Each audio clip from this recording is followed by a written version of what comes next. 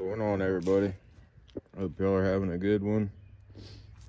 Here with the Bronco again. Got the first round of upgrades installed, and yeah, it was one hell of a round of upgrades. I have not messed with the looks of it yet. That's definitely next on the list, but we'll go ahead and run down the list. I'm not gonna peel the body off of here because it's not really going to show a whole lot, and it's kind of a pain in the ass with this setup. Inside, I've got a Fusion Pro 2300 kV, Three Brothers G13 Pro direct power servo. Got some 90 mil Desert Lizard shocks, just for now, so I had some decent tires on it to come up here. These are the wheels that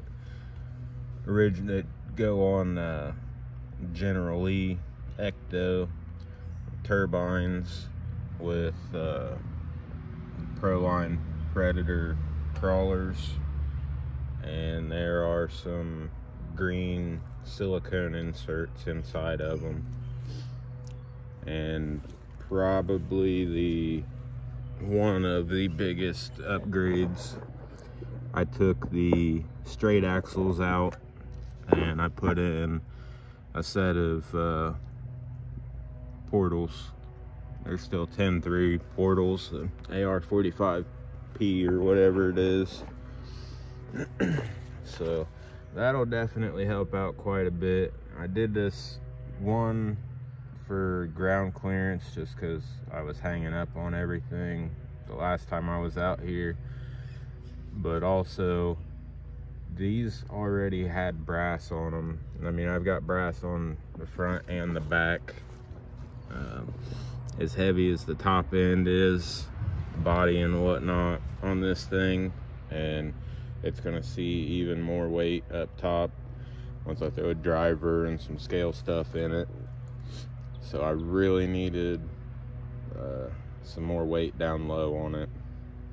So lowering the thing correctly with these different shocks and having weight on the axles, that should definitely help out quite a bit. I would imagine I'm probably still gonna end up putting some shock bands on the front, being that it does still have a bunch of top heavy weight to it. I would imagine on some more vertical climbs, it's probably still gonna unload pretty bad and the front end's gonna drop out. But it's kind of what today is for. Wanted to give it all a test run with this first round of upgrades. So yeah, I think that's about it for now.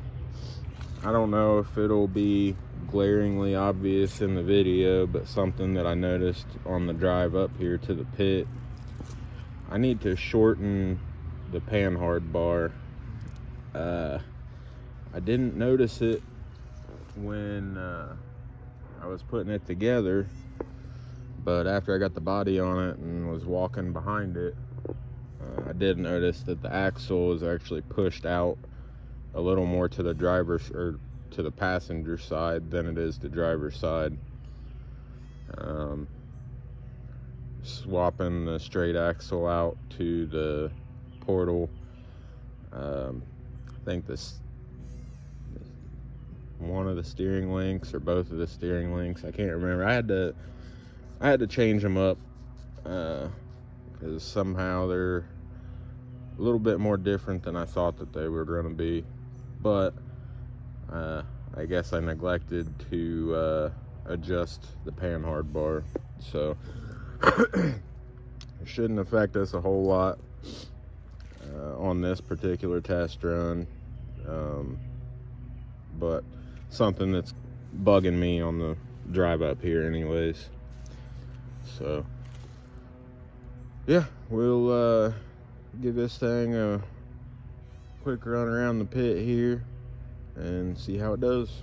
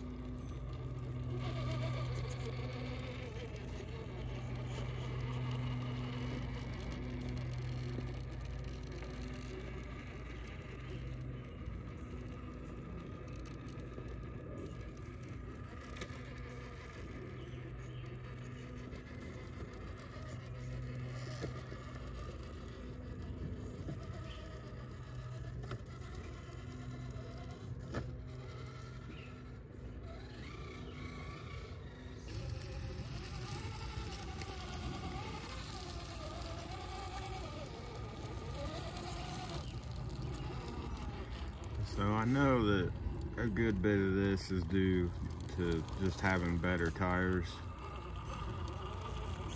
Hopefully it's coming through on the video. If not, you'll just have to take my word for it when I say, you know when a rig feels more planted, more stable, just worlds better than what it was. And even without any fine tuning, just the things that I've changed so far, this is a whole new truck.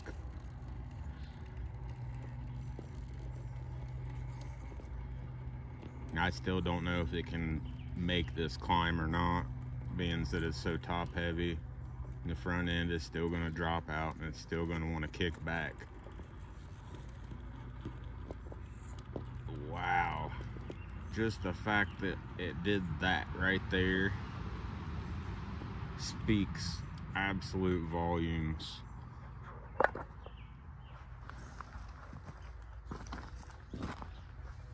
There's just no way in hell that it was going to get anywhere close to this, how it was set up before, even with these tires on it.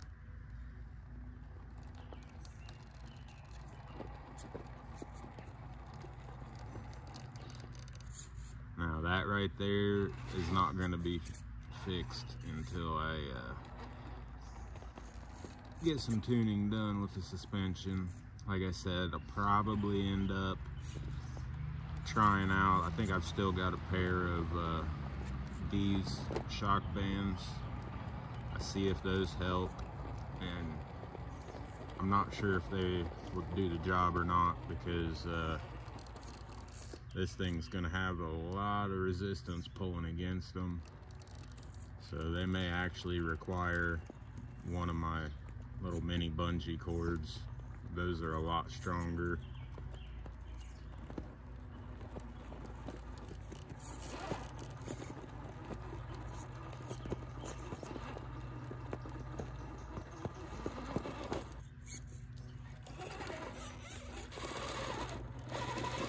I was just getting ready to say I don't see this pulling this section right here. We were getting close, but started getting hung up. I'll try one more time, but I don't think that's gonna happen here. I've got the rear bumper digging into that asphalt at the same time it's trying to pick the front end up. Let's see what's on the other side here. Yeah, that front end's coming all the way up.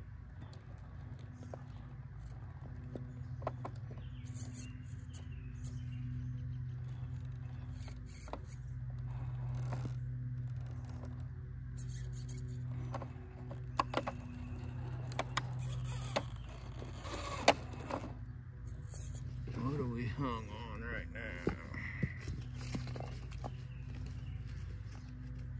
So we still got a hold of the bumper. And the tire's pinched on this side.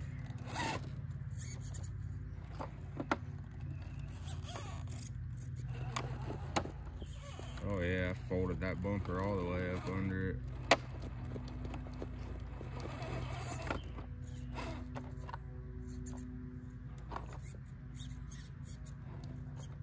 Yeah, I'm actually stuck right now. I can't go forward or backward.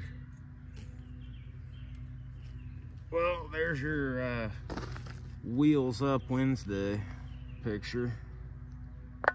Since it didn't make it up that, I'm not even gonna try the top of hard line.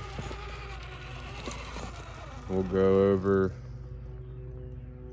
you know what, for shits and giggles, I guess I did try it the other day when I brought it out here. Suppose I may as well give it a shot. My goodness. Definitely got a few more rocks that have been kicked down from the critter holes here.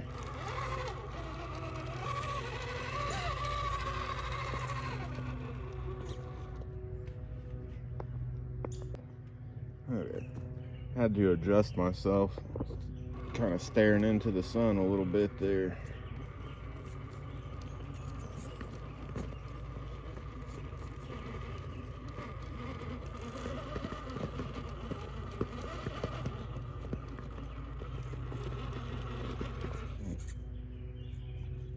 Trying to look at the camera and the truck and keep the glare off the camera.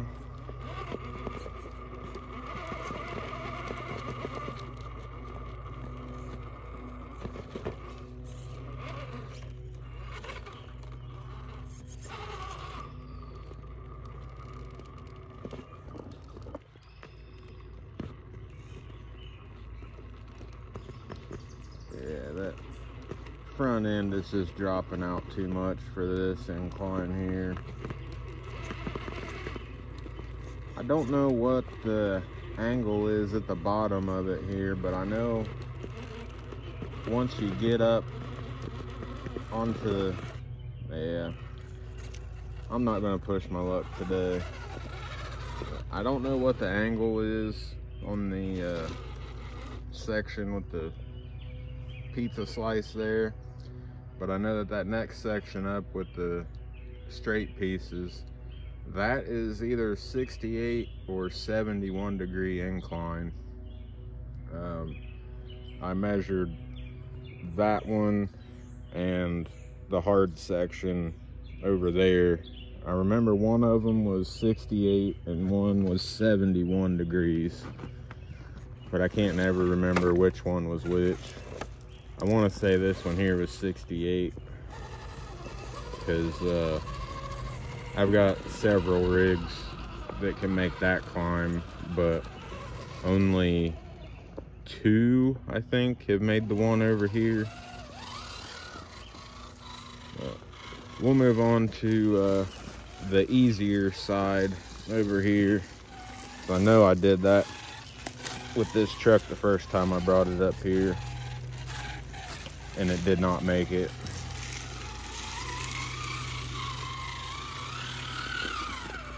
I don't know that it'll be a cakewalk today, but it should definitely make it. So the upper section on the left there, I think, is the one that is 71 degrees as far as incline goes. Definitely not touching that one with this truck. Like, not even when it's finished.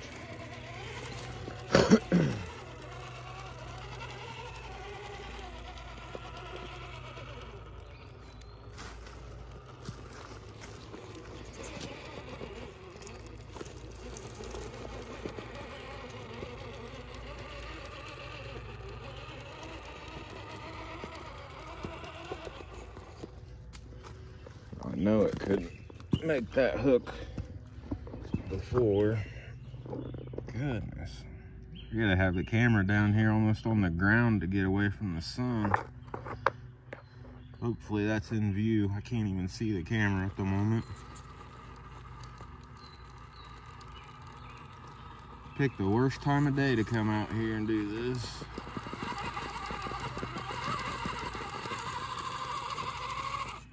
Hey, I'm pretty sure that's further than it made it the last time.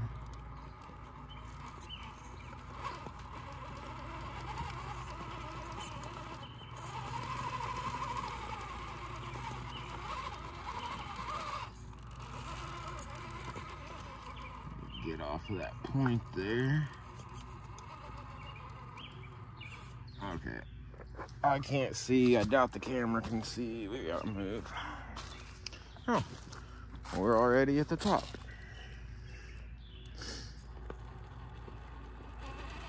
Just in time to catch that rear axle's hanging up on a rock there.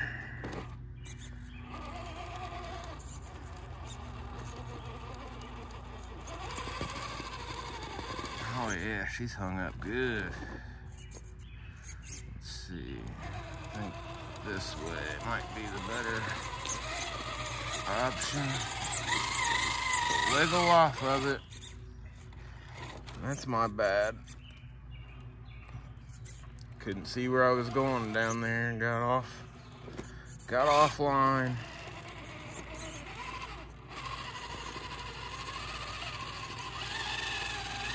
Man, that point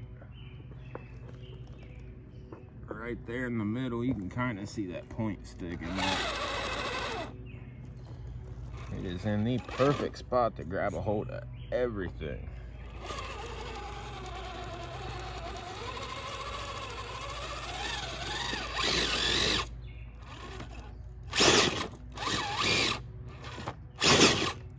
Wow, that is a dead stop.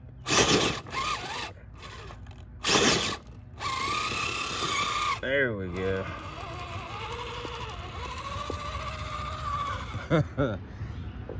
That is a nasty diff hanger there, that's for sure. But aside from that, it definitely made it a lot easier. Yeah, we'll see how it descends.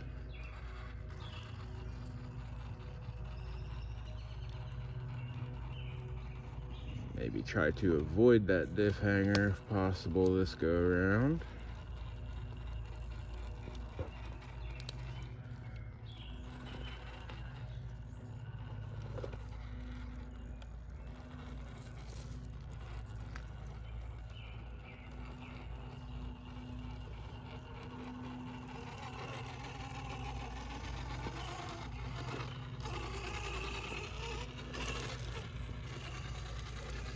Even for a really top-heavy rig, this thing is a lot more stable than it was before.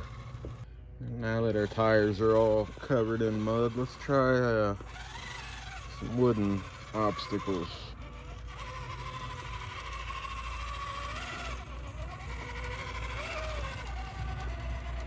Whew. Doesn't quite have the turning radius that I'm used to. Also does not have any overdrive or underdrive. Need to make a correction. I do have overdrive in the front portals. I had forgotten all about that when these were on the base camp. I did actually have some overdrive in it, so I wanted to clear that up. So that would probably explain most of that. If it was gonna have an issue on this climb, it would be right here. Not a problem. I don't think that I hit this obstacle the first time I came out here, and I probably should have.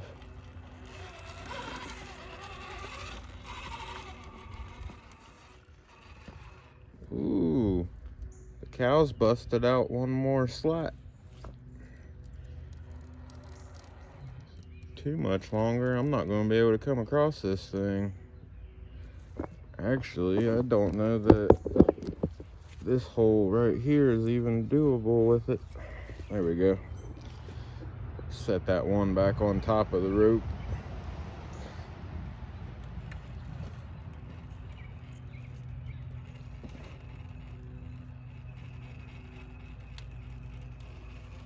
Woo! This thing is a lot heavier than most of the rigs I bring out here.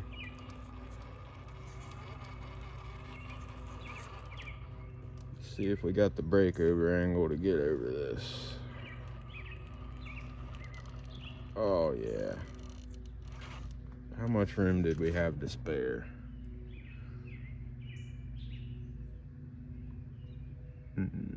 Absolutely none. Doesn't get much closer than that.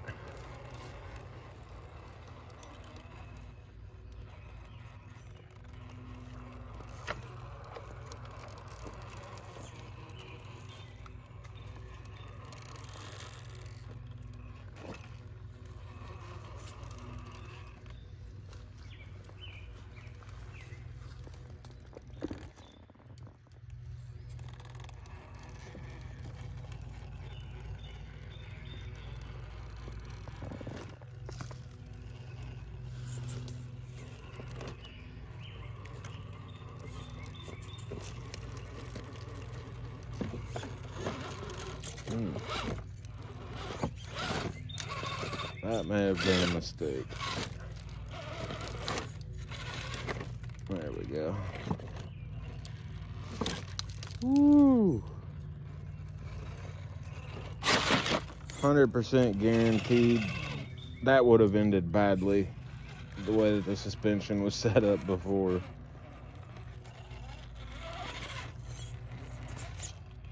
If I wouldn't have caught it just there, it was about to end badly this go around.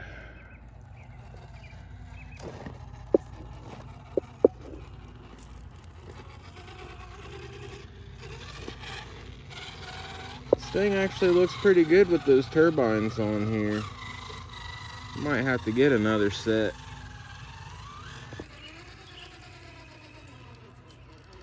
I'll try this climb again as well.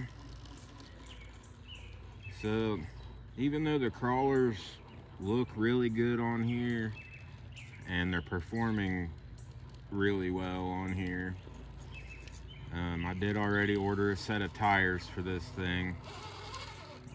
Since it's not going to be much of a rock crawler per se, I went ahead and I got a set of the Proline Super Swampers, and depending on where you live and your terrain and the whole nine, and preferences I guess, this may be a bit of a hot ticket item or statement, I suppose, but I went ahead and got the Super Swampers in the G8 compound. Holy hell, that thing just walked right up that like it was nothing. Did not do that the other day. Anyways, so I've had a few sets of Proline tires in G8, and I've never had really good luck with them. Good for trail trucks, like what this thing's gonna be, but as far as like trying to hit some real technical sections on rocks, and my terrain and my area, I've had really good luck with the Predator compound, which is why all of my crawlers, which is pretty much my favorite scale tire anyways, and very closely top tier performing tire as well. Predator compound all day, every day. I know that everybody's had their say-so, and even the manufacturers had their say-so on optimal operating temperatures as far as temperatures outside goes. I've run these things in 100-degree weather and they still grab just fine for me. So we're gonna try another set of the G8s on this thing and see how that does. But I think it'll be all right, since this thing's gonna see more trails than rocks anyways. So I guess if you're still watching here at this point, what tire or just compound, whatever, what works best in your area, and what kind of terrain do you have? I mean, here in Ohio, it's the rock that we have is mostly river rock. There's a lot of slippery, smooth rocks around here, and that's about it, which is why most of what you see out here on my course is concrete, a little bit of busted asphalt, and then I've got some rocks spread out in between. But what kind of terrain are y'all working with? Are you somewhere out in the mountains or the desert where you just got rocks for days? Go out in your backyard in the middle of wherever and have a perfect crawler course any day of the week?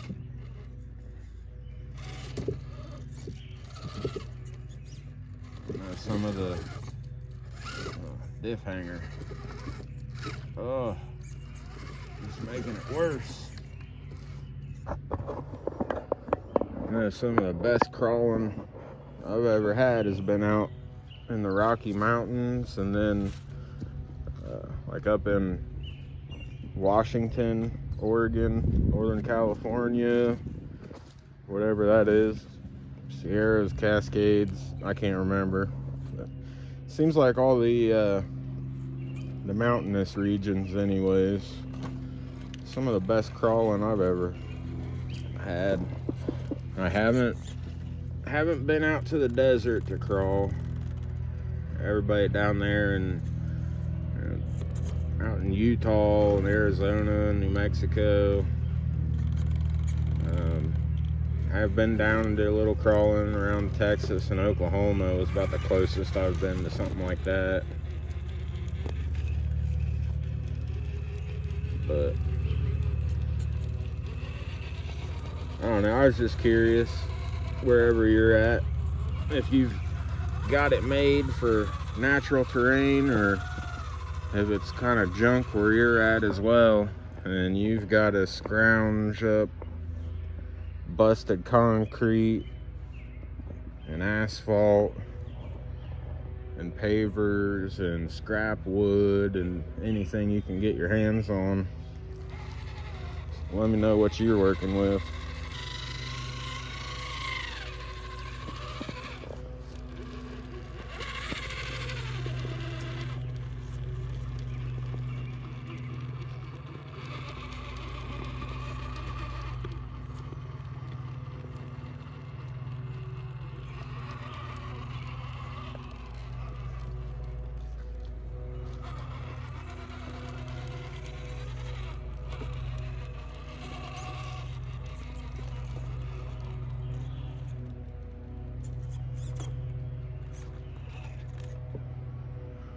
Well, I think that'll do it for today. I've seen what I needed to see.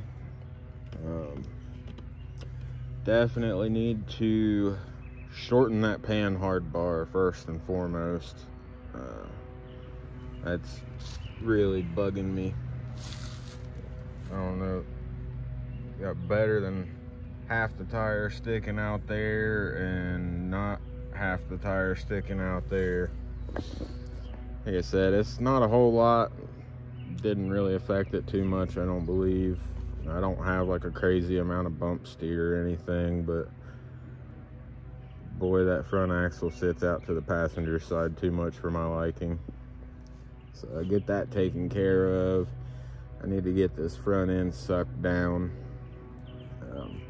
Other than that, I think everything else that I've done so far is pretty well spot on. This thing did better than I thought it was going to do today. I've got tires and inserts on the way. For now, it'll probably end up on a set of the wagon wheel style deep offset Enduro wheels, just because I've got a couple sets of those laying around. Even though these turbines look really good on here,